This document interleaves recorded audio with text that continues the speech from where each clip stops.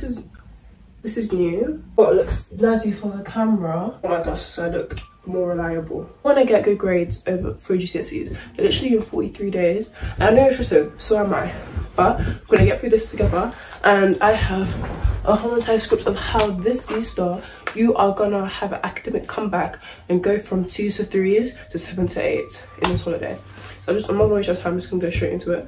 So first of all, like, I know you want to get good grades, you're like study, but you need to have a balance for your revision this whole entire term.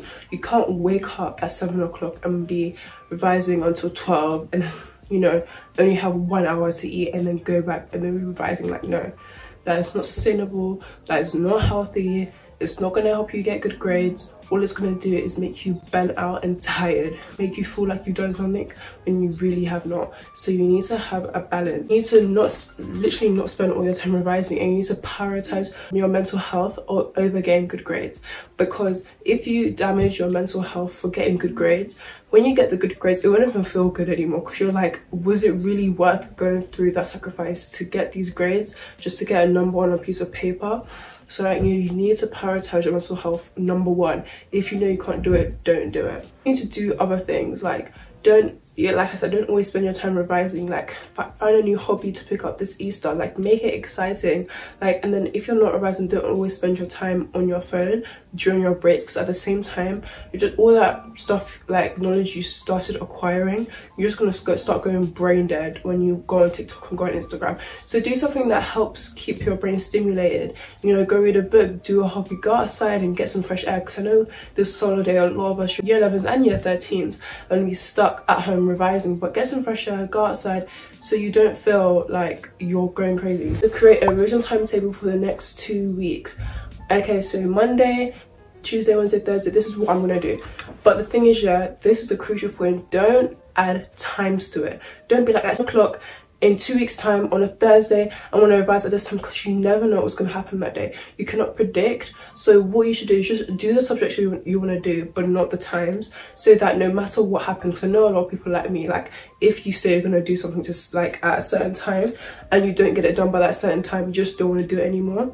So what I suggest you do is just pick the subjects you want to do for that day, so then that way you're not tied down to a certain time and you can just do whenever you want, but as long as you get it done on that day. Because I'm not going to school anymore, and you know, like, you don't have to wake up at 6 AM anymore and go to bed by 10 o'clock. A lot of people mess up our night routines, morning routines, and our sleep schedules, but create a morning and night routine. When you wake up, this is what you're going to do. What time are you going to roughly start revision? Be like, okay, I'm going to wake up around 7 to 9 AM, start revision at 10, like, make it consistent, because the way you get successful is by being consistent. And the reason why you're good in school is because you consistently wake up the same day, go to bed at the same time. But if you fall into a like routine where you're waking up at 1 PM in the Easter holidays and go to bed at like 2 AM, like, you're gonna mess up. And then how do you think you're gonna revise efficiently if you don't have a good morning routine? You can't wake up and start revising straight away.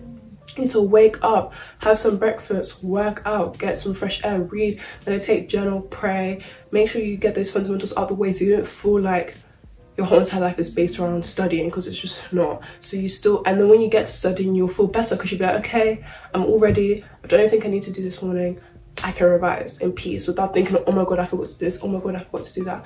And then when you have a night routine, make sure it's nice and calm and relaxed. You know, reward yourself for revising during the day and being productive. So make sure it's nice, calm, wind downs, watch morning routines, watch night routines. I have some, go watch them if you want, so it can inspire you to have good night routines, so it can elevate you for the next day. Make a to-do list every single day. I have a to-do list. This is my to-do list,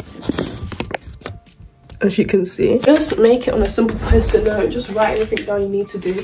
And then, you know what's so satisfying about to-do list is that crossing it out feels so good, because you're like, oh my god, like, I made this 2 hours ago and I finished everything now. So make to-do list every single day. Make it the night before, in the morning, or whenever. It doesn't really matter when you make it, but make sure you make a to-do list so you have a clear plan. So like, okay, I'm gonna do this, I'm gonna do that. Because a lot of people, when they get to revising, they just don't know what they want to do, so they're so confused. So when you have a to-do list, everything is really clear. Make it fun.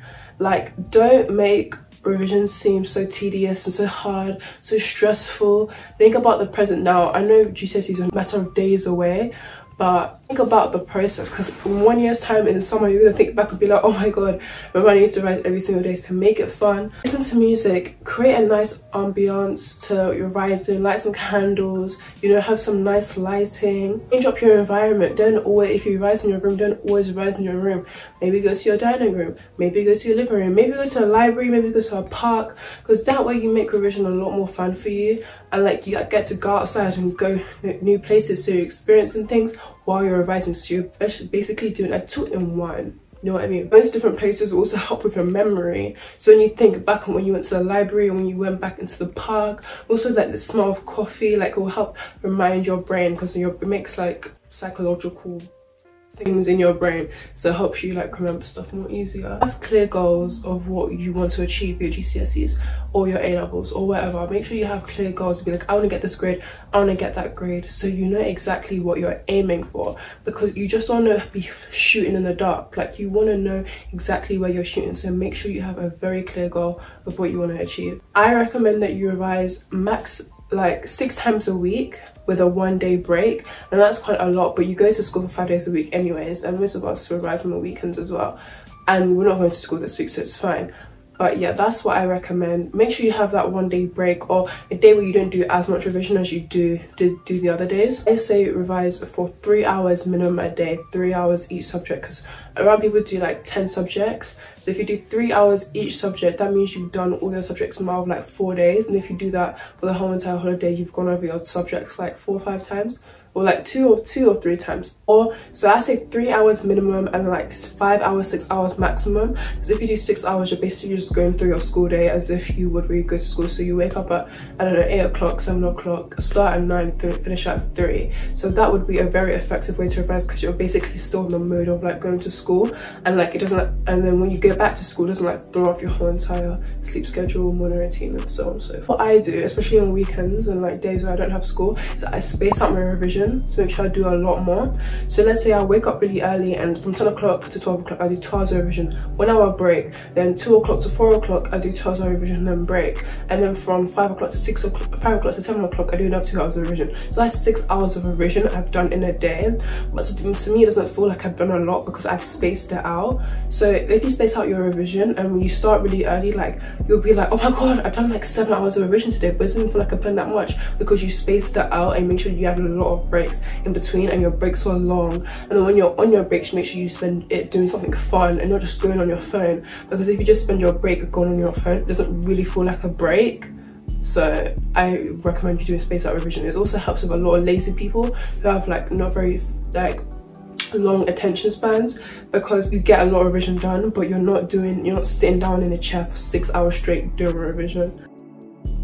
The actual revising and revising methods, I recommend you watch YouTube videos, like go on the internet, search for stuff. There's so much stuff out there that can really help you. And just know that getting grade 9s and grade 8s are not that hard. Like the people that are getting grade 8s and grade 9s are using the same revision materials as you, and they have the same, like there's no secret code or secret method. Like the internet is endless. Like whatever they use to get their grade 9s, you can use them too. If they did past papers are endlessly on the internet for you. You can find them anywhere. Final part of the video, but things I recommend you to revise with is make flashcards on Anki. Anki is so good, guys. Like it helps with active recall so well, and like it forces you to revise stuff that you don't want to revise. Because like when I go through Anki, it's like, oh my god, this is flipping organic chemistry, I hate it, I don't want to do it, but like you just have to do it, because like you have to get through all your cards. Make mind maps. Make sure all revision methods that you're doing is active, because you don't want to be writing down notes or just teaching yourself the content now.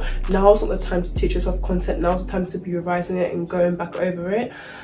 So make sure you're making mind maps, you're making flashcards, and you're going over your flashcards, and you're testing yourself on it, because this is now time to test yourself, learn your gaps and work on your gaps, because that's the best way to get good grades. You go through past papers, look at your specification, make sure you know exactly what you need, and then that way you're guaranteed for success. I wish you guys all the best of luck. I hope you get the best grades, and I'll see you guys in the next video. Bye.